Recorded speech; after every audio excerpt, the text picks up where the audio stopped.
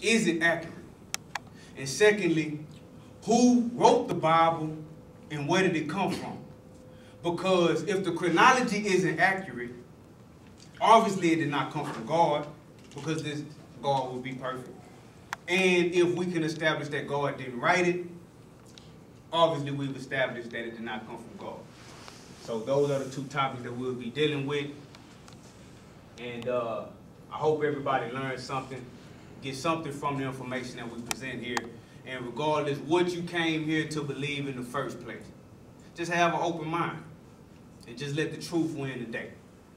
Just let the truth have the last say. It's not about what I think. It's not about what this brother thinks.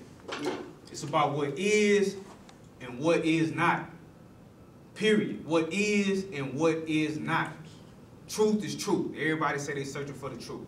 Everybody's searching for the truth. But everybody won't accept the truth when they hear it. Because sometimes it hurts. It does. Sometimes it hurts. But is the Bible the divinely inspired word of God, and is everything in it accurate and true? That's the topic. Absolutely. 100% agree with Matt's introduction. This is what we'll be discussing today. Matt's coming from his particular side, and I'm coming from my particular side. And we're going to bring what we believe to be the truth.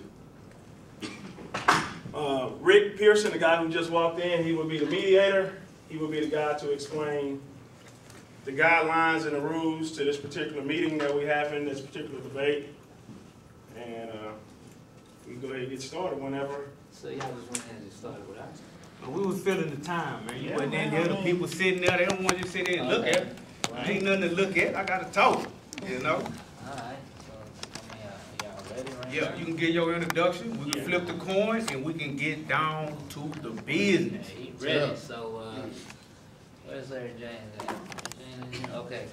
Well, look, well, you got to forgive me because I forget stuff, so I write everything down, and my mind's kind of bad. My memory is out of there. So, I know me, I don't consider myself religious at all. I'm a truth seeker. I'm seeking the truth, you know? And it's times that I read the Bible and I come to parts of the Bible where it's like, that just seems too untrue, man.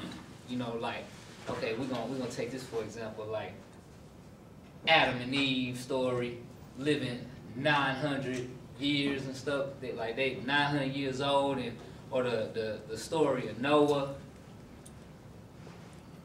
It rained in 40 days and 40 nights, and I mean, how does that happen, man?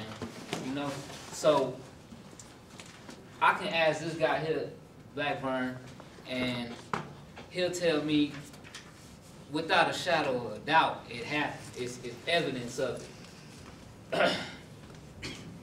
And he'll tell me, you know, things like the Bible is the divine word of God. Everything in it is true, you know. So I can ask Matt about it. Matt like, wrong, never happened. So it confuses me, you know. I just want the truth. So we about to flip this coin, and I guess we're gonna get the truth out of it, man. Okay. Can you explain the rules, Rick, before we get started? The rules is during the debate, we're not gonna have no questions from the audience. We're gonna let these two go head to head, all right?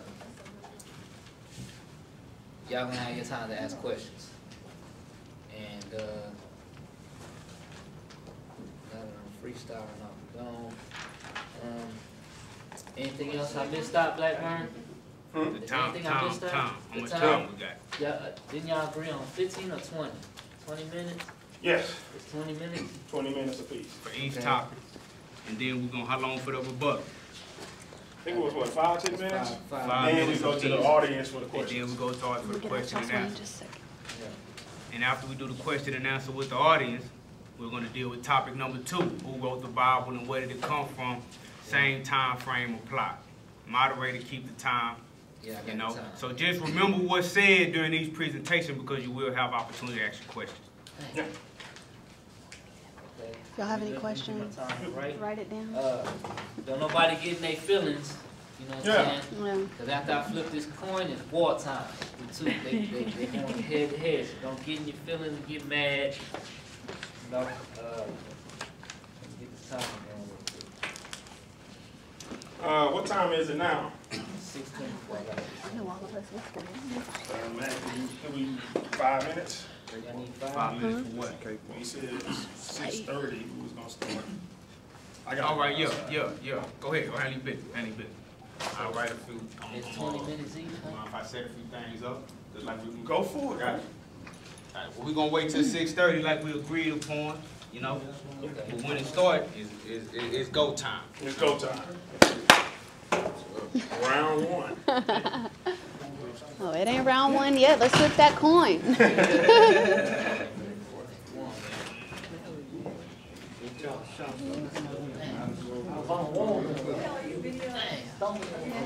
Yeah, well, I'm trying to wait until people get started, and then I'm gonna sit down. But I just want to make sure I catch them.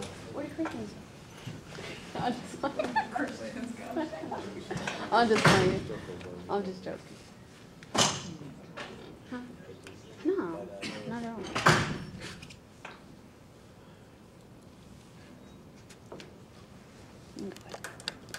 Turn it off a little bit. Yeah.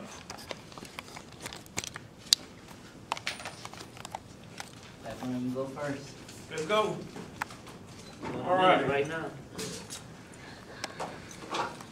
Of course, when you're discussing the chronological order of the Bible, you have the archaeological and you have the historical. So I don't want to give you guys anything that you can't hear, smell, see, or touch. I don't want to give you my beliefs. I don't want to give you my concepts. I want to only give you things that you can go and visit, touch, see, and verify today. So, question is there anything in the biblical text that can be verified today? Is there anything related to some of the stories that Rick was talking about that could actually be verified today? And that's the question of the day. I believe so. Not only do I believe so, there's been plenty of things that's been found that can be verified today. The problem is when you have secular archaeologists and historians, if they see something and a little grain of salt will mess up the whole timeline. So if you're going by their particular timeline, then of course you're going to lose out on all the evidence that you could have used to prove and verify the Bible. For an example, the easiest person to prove in regards to the Old Testament, one of the easiest persons to prove in regards to the Old Testament is Moses. Reason being, because Moses had what you would call a Exodus. And I'm pretty sure you guys heard the story. Anybody that's not familiar with the story of the Exodus? Okay, the Exodus is a story about Moses being a child, growing up in Egypt, and it was a particular Pharaoh at that time that was killing. What's his name? The Pharaoh? Yeah. I don't have his name. And that's question to the end. Oh, I didn't know the story. I know the story. Okay, but it was a Pharaoh. I'm going to get more into that. But the Pharaoh was killing babies for a particular reason. And the reason being is because the Israelites was growing so popular, growing so much in this particular region that he decided to start killing not just the babies, but male babies. Oh. So that means something. I'm saying that because that means something. Okay. Okay, so he was killing the male babies, Yeah. little bitty babies. So Moses' mother put him into a basket in the Nile River. And from there, Pharaoh's daughters, one of Pharaoh's daughters found Moses. And when the daughter found Moses, she became his foster mother. Okay. So he was raised in royalty. He was raised up. One particular day, he ended up getting into some trouble, and he left. And he went to stay in the land of Midian. And he stayed in Midian for a while, maybe 40 years. Then from there, he went back, based on his encounter with God, to go get the Israelites, which was God's people. Okay. So that's the story of Moses. Okay, I appreciate you filling me in. Okay, no problem. If you go by secular's timeline, they'll have Moses somewhere, and do you guys understand BC? Yes, sir. In regards to time? Okay, so if you're doing BC, this would be 19, 18, 17, 15, 14, 13, 12, 1100 BC. As time goes forward, the number gets smaller. So in this particular biblical timeline, you have the Exodus, according to secular and historians' account, somewhere in here. But that's not true. And the reason it's there is because of a particular verse. In Exodus chapter 6, verses 1, I believe it was saying the Israelites was building the place of Ramsey. So people automatically believed, if you go look at the Ten Commandment movies, the Pharaoh was Ramsey. The Pharaoh that... Which one? Ramsey II. Yeah, that's right, Rick. Yeah, we can't ask any questions until the end, guys. No questions. Yeah, Just listen. I don't mind answering questions, but we do have rules. So can you just write them down? He got his time. So with Ramsey being this particular pharaoh and being one of Egypt's most powerful pharaohs, every time you hear about a biblical account of the Ten Commandments or the Exodus, they throw Ramsey out there. But Ramsey in the Bible is just a marker for a particular place in where this particular Exodus took place. In other words, he didn't have an encounter with Pharaoh Ramsey. He had an encounter in the city of Ramsey, but Ramsey wasn't around. So that sounds funny. What did that mean? When they was looking for this particular place, the name of the place where the Exodus took place is called Avarice. And you guys gonna have to forgive me. I may not pronounce the words exactly correct, but my spelling is a little better. But Avarice is underneath the city of Ramsey. So if you wanted to find this location, you have to go to what? The city of Ramsey. Because after the Exodus took place, it didn't take long for Ramsey to come in and start building his city on top of this place. So Ramsey in the Bible is just a location marker. So the Exodus, according to secularists and historians, took place in the 12th century, 1200s. And let me get this to somebody because we still got people coming.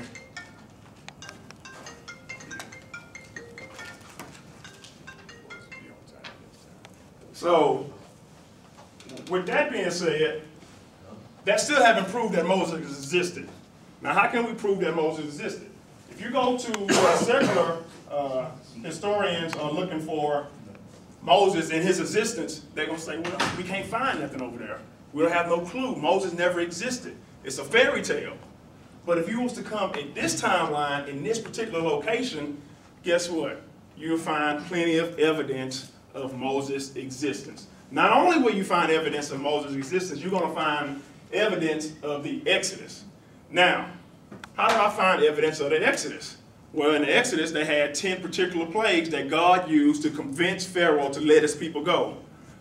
And these particular plagues were not only what got Pharaoh to start chasing the Israelites and free up the Israelites, but this particular plague was also documented by, let me get right here, Rick.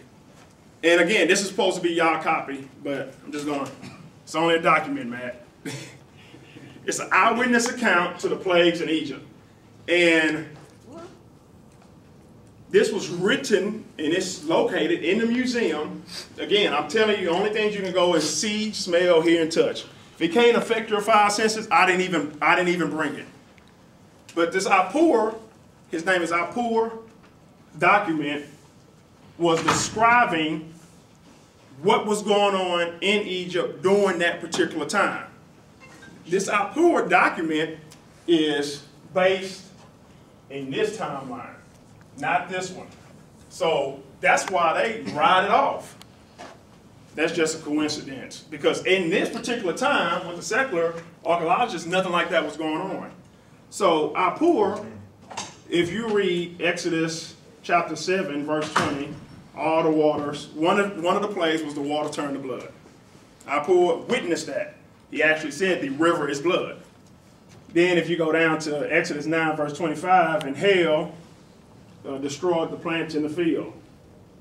Trees are destroyed, no fruit nor herbs are found. That's what Apur wrote.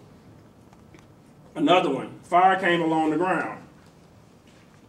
The four-so gates, columns, and walls are consumed by fire.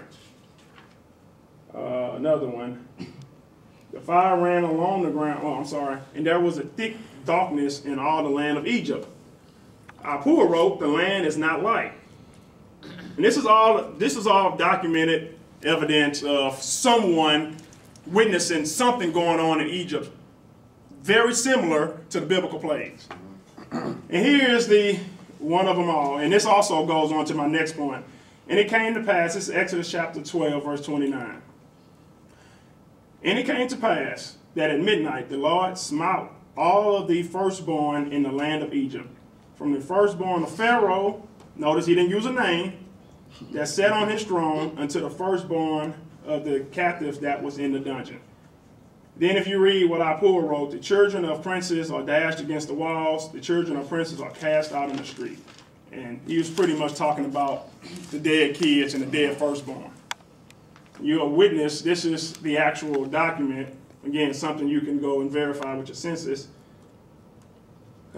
Apur is not in any case a reliable guide to the early Egyptian history, given that it is known only from a much later New Kingdom text preserved on a single fragment papyrus dating from around 1250 BC.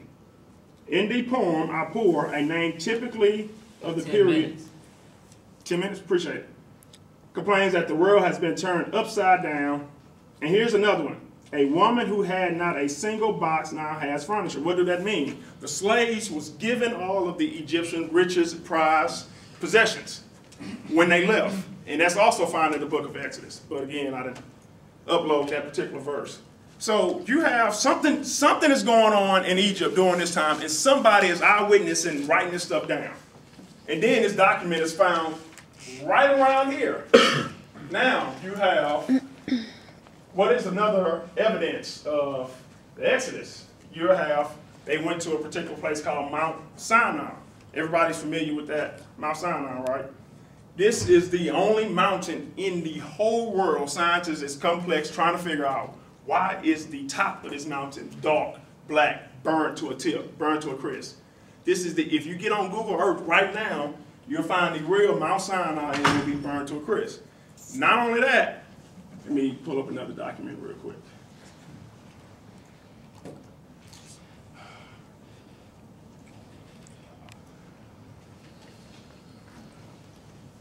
Oh, this is, oh, no, that's not it.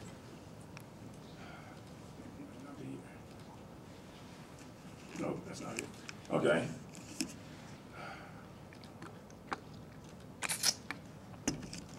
Okay, well, we'll get back on that. Let me, because I only got 10 minutes. 8 Now,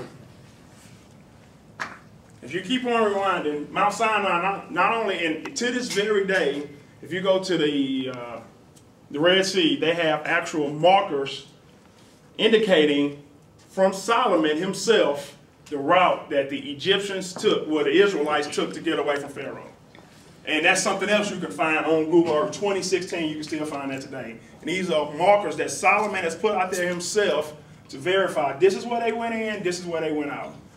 Not only that, you also have chariot wheels of that particular dynasty in the Red Sea. Not only that, you also have altars that was built at the bottom of the same exact mountain. So all these things that I'm speaking about, I was supposed to pass you out documents, but they're all sealed to this very day, can be verified. You can go up there and touch it, smell, hear, all of it.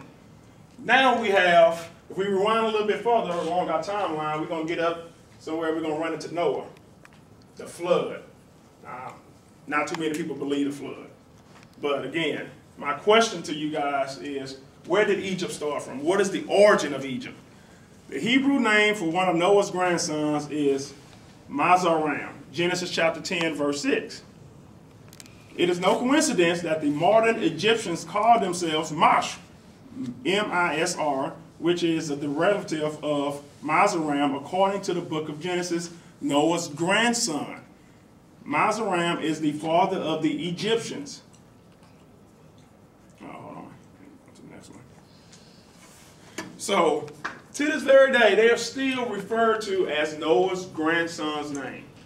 So why is that important? Because, again, the Bible explains how after this great flood, only 8 people survived.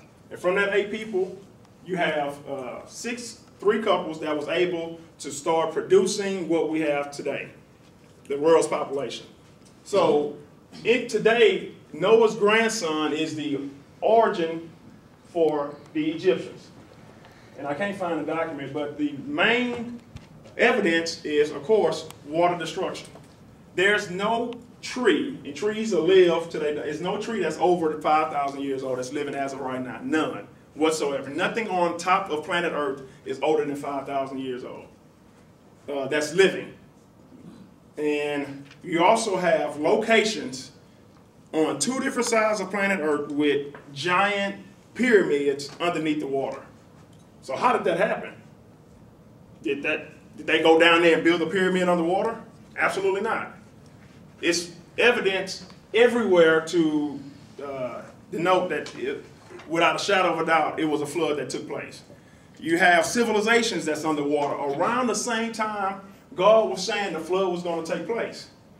So when you have these pyramids and these giant structures in these cities underwater, You got 5 minutes. we got to try to figure out how and why did these cities, did these pyramids get put underwater?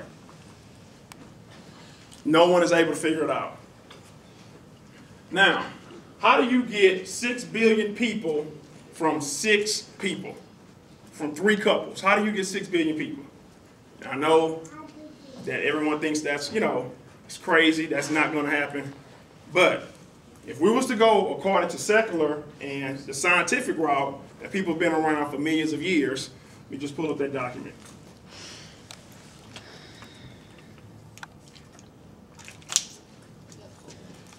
Four minutes. Thanks.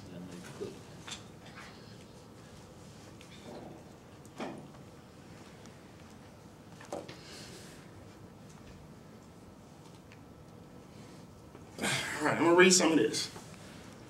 6 billion people live on planet Earth. That sounds like a lot of people. However, that could fit all into an area of the size of England with no more than 20 square meters each.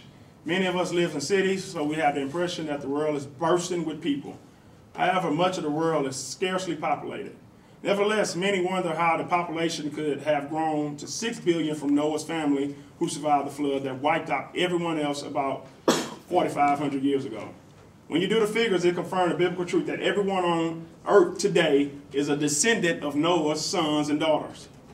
Not only that, but if people would have been here much longer and there was no global flood on Noah's day, there will sure be a lot more people than they are, or there should be a lot more humans remains.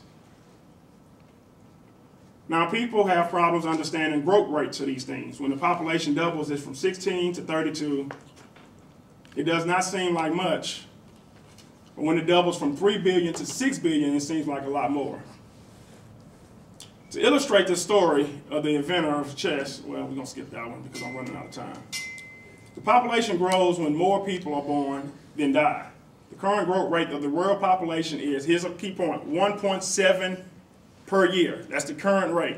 In other words, for every 100 million people, 1.7 million are added every year.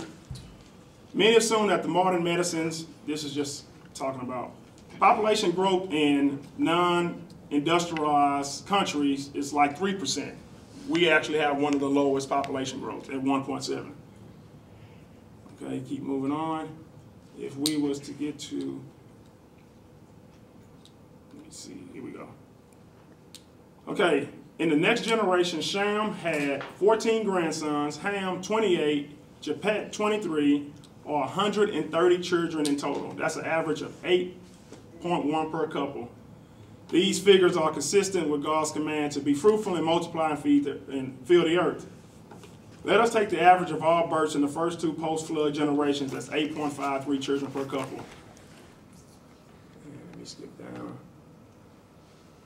That represents a population growth rate of 3.7 per year, a doubling time of about 19 years.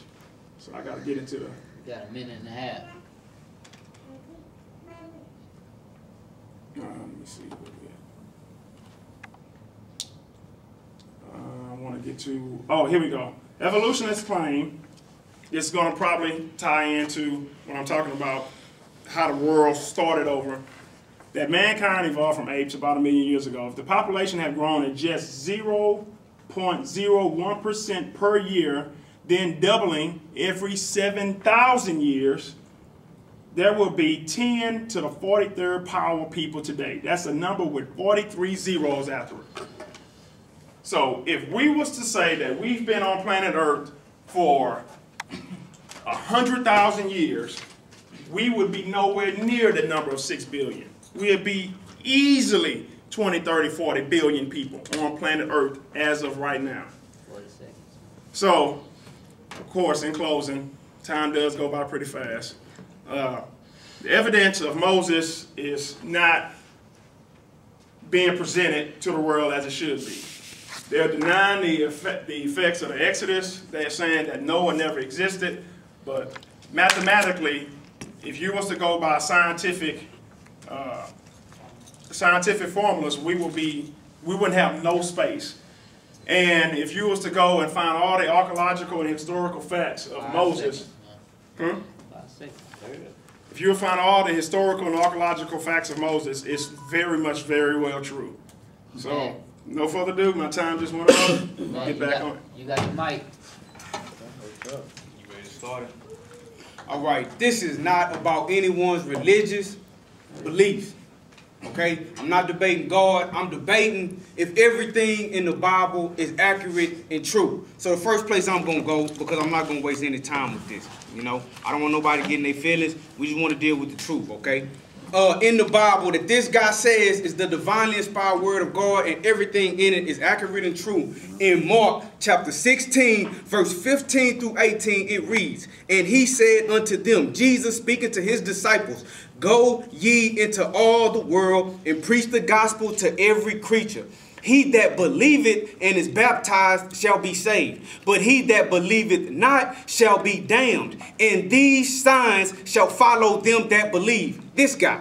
"In my name, in Jesus' name, shall they cast out devils. They shall speak with new tongues, other languages." This brother should be able to speak in languages that he has not learned. "And they shall take up serpents, and if they drink any deadly thing, it shall not hurt them." Now see, what I brought with me today is a litmus test. Because people talk a lot. We don't have to talk nobody into it. I got something deadly right here. Right there. We can end the whole debate if this brother was to drink this and not get hurt. I don't want nothing bad to happen to you, and we on camera, and there's people in here. If I force that upon you, it's premeditated murder or it's aggravated assault. But anybody that believes, it say you should be able to take up serpents, and if you drink any deadly thing, it will not harm you. I have something deadly, and as they say now, I'm just going to leave that right there. You don't have to do it, but I'm going to leave that right there, and I want y'all to continue to look at that the entire debate, because I know the brother, and I don't want you to drink that, brother. I don't want you to drink that. I know you're not. But anybody that believes should be able to do it. If the Bible is the divinely inspired word of God, and if everything, I don't want to hear about the few things he pointed out. I'm not going to chase this brother from Genesis to Revelation. I'm not about to do it. I'm going to point out the things in the Bible that I'm saying is not right, and I got something right there. The brother ain't stood up yet. The debate should be over, but I know y'all want to learn. Okay? Now, when we're talking about chronology, chronology is the arrangement of events or dates in the order of their occurrence. So the question is, are the arrangement of events or dates in the order of their occurrence found in the Bible accurate? Did the events in the Bible happen when they said it did? Now, I'm glad the brother put that up there. Because he said what secular people say is that Moses, the time of Moses was around 1250. But if y'all look at the paper that I marked out, I already put down that the Exodus, Moses is around 1444 BCE. You want to know why? Hey, you got They some more can. papers? You need. She got. Harry, They you cannot get around the 6,000-year period of the Bible. Everybody got Because one already. In the Bible, and I got it at the bottom. In the Bible, it explicitly gives you a time period from Adam all the way to Solomon. From Adam all the way to Solomon, and all you have to do is add it up. So they're going to put Moses exactly where I put him because I went in there and I added it up. But we're going to see if this makes sense. So I want y'all to just turn, I apologize for not having that, but just turn to the first page. Okay, I'm going to give him Solomon. I'm going to give him that. Okay. And they say Solomon was around the 10th century BCE. Now, when you're looking at chronology, let's say when we're going from 0 to 100 BCE, from 0 to 1 is the 1st century. From 1 to 2 is the 2nd century. From 2 to 3 is the 3rd century. So when they say that Solomon was around the 10th century BCE, they're talking about from 900 BCE to 1000 BCE. Yeah. I'll give him that. He can have that. And they do have some archaeology where they say that they found this right here, the city of Giza, that proves that Solomon existed. So if we take their word for it, then that will put Adam exactly where I said it at, and I'll go into this later. If anybody got a question, I'll show you exactly how to add it up. But the brother done already agreed with me, so y'all should understand. Adam is around 4,112 BCE. Okay. And so what I want y'all to do next, turn to the next page for me. Because we're going to try to get through this thing. Yeah. What you are looking at is what's called the normal palette. Teach. Okay? The creator or the founder of Egypt was no Mizraim. It was a man named Norma, and they have on the normal palette. It's a depiction of him subduing his enemies and uniting the two lands, what they call Lower Kemet and Upper Kemet. Now this dates back to around 3000 BCE. 3000 BCE. Now both of our timelines add up. The Exodus would have been around 1444 BCE. Abraham would have been around 2164 BCE, and the flood would have been around 2456 BCE. So the founder of Kemet would have had to have come after the flood. So how can the real founder of Kemet, Normal, how can he be at 3000 BCE if the Bible says that the flood happened at 2456 BCE? How? That's like a 600-year difference. 600 years. And when we're dealing with chronology, we're dealing with dates. Dude say he want to show facts and evidence, something you can see, touch, taste, smell. He said it. You can touch the normal palette, and you can see it. And I want y'all to make note because this is going to be very important later. You see at the top of it, you see the two cows. Those represent the goddess Hathor. You see right under the cow on the right, you see the falcon. That represents the god Heru. So not only do you have Norma unifying the two lands, proof of this, in 3000 BCE, you have evidence of their mythology already in place. So even before 3000 BCE, you have the Kemet people organizing, developing, and coming up with ways of thought, trains of thought. How can you have the god Heru at 3000 BCE if they wasn't already talking about it at 4000 BCE? Adam is supposed to be at 4000 BCE. They never talked about Adam. No, they didn't. The Egyptians don't talk about Adam. This is not about nobody religion. It's not about nobody belief. Just excuse the passion, but I'm passionate about this. Brother. Turn to the next page. Right there you have a tomb that was found at Abydos. You want to talk about what you can take, smell, taste, smell, and touch? This was at 2900 BCE. Again, before the flood. Don't add up. Again, before the flood. Don't add up. How is it Mizraim? How? I propose, my premise is, it's history and mythology mixed in with the Bible. But until you accept that, you will never really understand what it is that the Bible is trying to tell you. You can't let nobody tell you that everything that's inside of this book is the divinely inspired word of God and it's all true, or the brother would have got up and drunk that. He know it. He know it. Don't lie to the people, brother. Turn to the next page. Right there we have a statue of the god Men. This is dated to around 3100 to 3000 BCE. Again, development. Proof, archaeological evidence that the Egyptian people was already there, already building, long before the flood. But if the Egyptian people came from Mizraim, that came after the flood, how do you have the evidence before the flood? It makes no sense. It makes no sense. It's not real. It's mythology. You have individuals. Now, it was some Israelite, it was some people that have a history. And just like any ancient culture, they tied their history in with mythological characters and entities. Everybody did it. You can prove that the Greek civilization is real, but does that mean Hercules is real? Zeus is real. Poseidon is real. Hades is real. The Romans. You have plenty. I can prove the Romans existed all day. But does that mean that Remus and Romulus suckled at the breast of a she-wolf? Teach. And if I can show this evidence of Egypt, does that mean Asar is real? Aset is real? Heru is real? Under this brother premise, everybody in Egypt is real too, because I can prove the Egyptians were there. I can prove that. Now what I'm going to do right now, I'm going to go to what's called the New Oxford Anointed Bible. It's a study Bible that they do use in colleges. And I'm going to just read a few things real quick to show you that what some of the scholars are saying. Because we have to be able, as adults, we have to be able to establish between fiction and fact, okay? It says, the early chapters of Genesis deal with prehistory and are largely mythical. In these Israelite expressions of the origins of the world, of society, and of civilization, the principal agent is the God of Israel. And although intended as a prologue to a larger historical narrative, they are not historical in any modern sense. That is, they do not accurately represent what the archaeological record shows to have taken place, whether in terms of chronology or origin of species or a universal flood. Okay? This is what the scholars are saying. Yeah. The people that's on the ground digging up the stuff that he's talking about, this is what they are saying. And I can prove it to you. What I'm going to go to next in one of my next points, this is a book called Digging Up the Bible by Moshe Perelman. The man's name is Moshe, probably Jewish himself.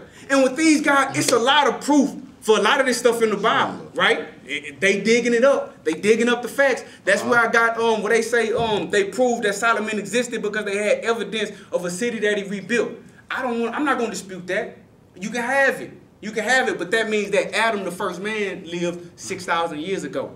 You cannot have that. So what I'm going to show y'all, this is what this dude scholar said. He hasn't been studying the people that dug up the stuff that he's using to prove, okay?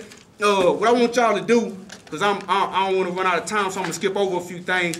I want y'all to go to the page where it says Ancient Jericho, 142 on the bottom. It says 6,850, and I'm going to try to hit this real quick.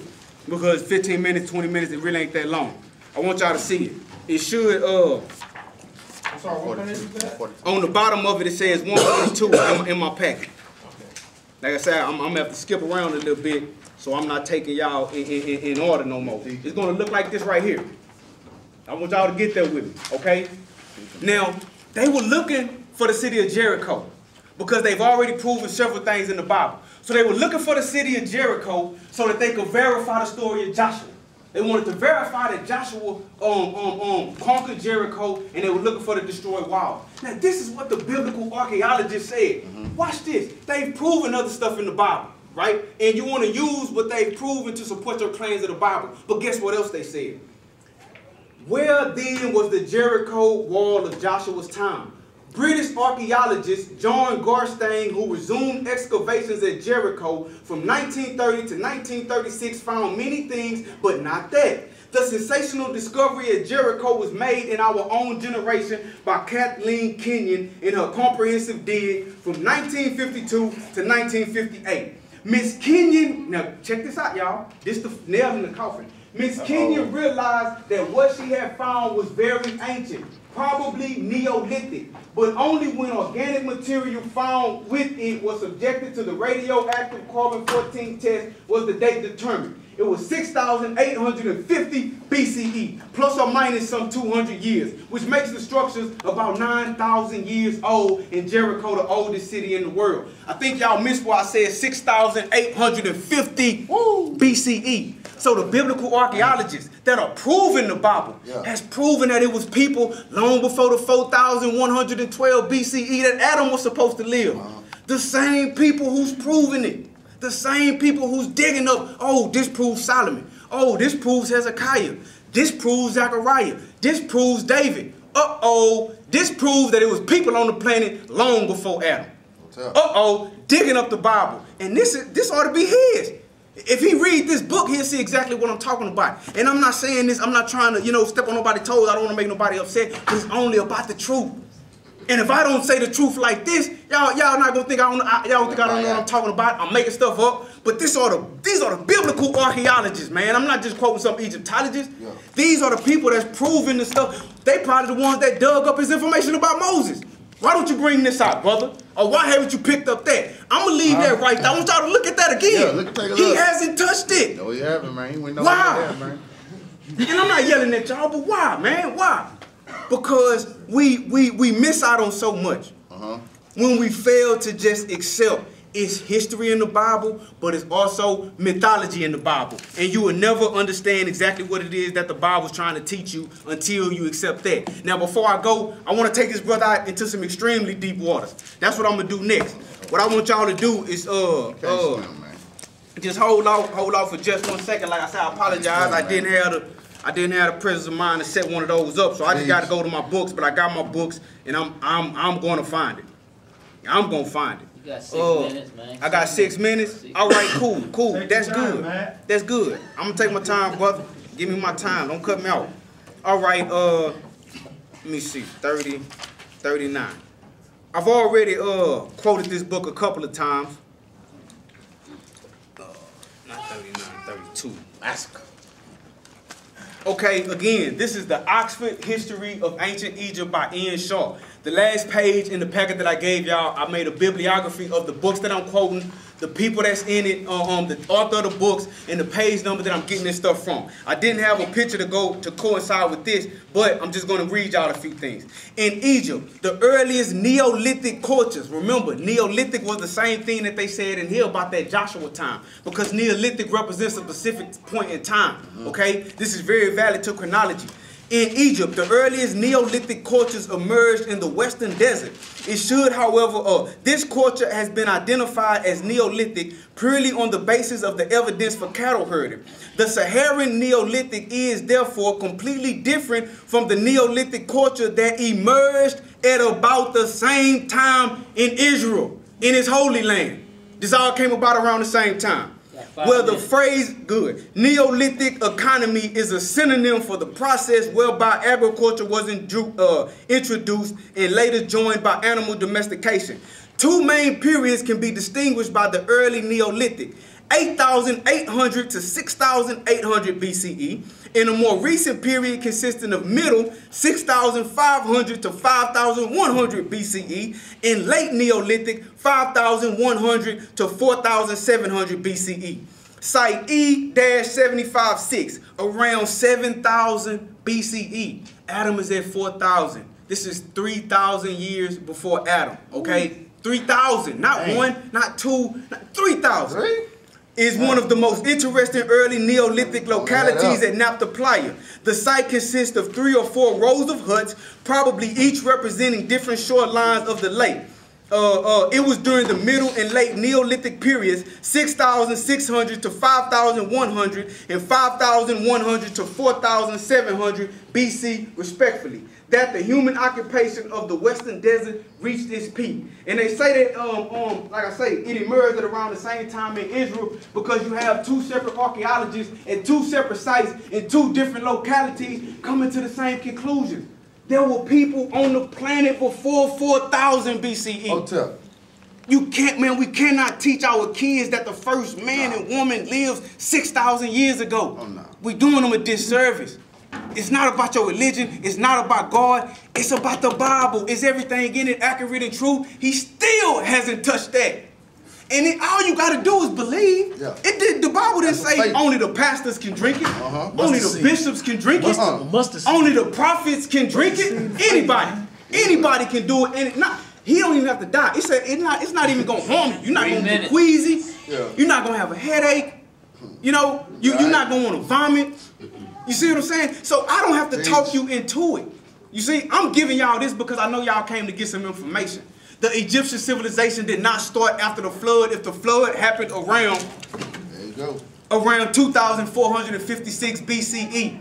And at the bottom, I gave y'all all biblical scriptures to define my timeline. There is exactly 3,148 years from Adam to Solomon. And there's nothing you can do to get around it. That's why they're going to leave Moses right there. Because if you move Moses further back, you got to move Adam. If you move Moses to 2000 BCE, you got to move Adam. You got to move the Exodus. You got to move Abraham. You got to move the Tower of Babel. And get this, man, the Tower of Babel happened 101 years after the flood. So you mean to tell me everybody on the world, I don't care about none of that. I don't care about none of that he just showed. You mean to tell me everybody in the world gets killed, and 101 years later, you not only have enough people to consider yourself the earth being populated, but you can build a tower to heaven? Build a tower to heaven? First, you got to have enough people. You got to produce enough people, and they have to get old enough to actually get the materials. Hotel. Right? So they have to get the materials, move the materials in place, and then build it. Some of the estimations on the Great Pyramids in Egypt is that maybe it took 20 years. Maybe it took 20 years to accomplish.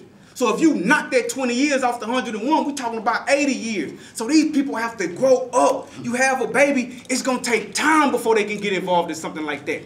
Those babies not building nothing until at least maybe 15. I'll give them 13. But then you're going to knock that 80 down some more. And then you need time to build a tower to heaven. Abraham, they say Abraham existed. Get this, and I can prove it. Please ask the question. 292 years after the flood. After the flood, 292 years. Let me try to hurry up and get this out, man. Ooh-wee, he gonna skate. He in that news. He gonna skate. He in that news. He ain't going nowhere. All right, nations of Abraham, nations during Abraham's day. You had Egypt, Babylon, Ethiopia, the Kenites, the Canaanites, the Cadmonites, the Hittites, the Perizzites, the Rephaites, the Amorites, the Girgashites, the Jebusites, Shinar, Elisar, Elam, the king of Tadel, Sodom, Gomorrah, Admah, Zeboam, Bela, Zoar, the Amalekites, the Philistines, the Canaanites, the Syrians, the Assyrians, the Ionians, and the Greeks. 292 years after everybody was dead, you have all of these nations and more. Woo, teacher. I don't want to see that. How is it? Use your critical thinking. How is it possible? And with my last 5 seconds, the brother still ain't touched that. He don't believe the Bible. Hotep. Hey, go, Hotep, brother. Hotep, brother.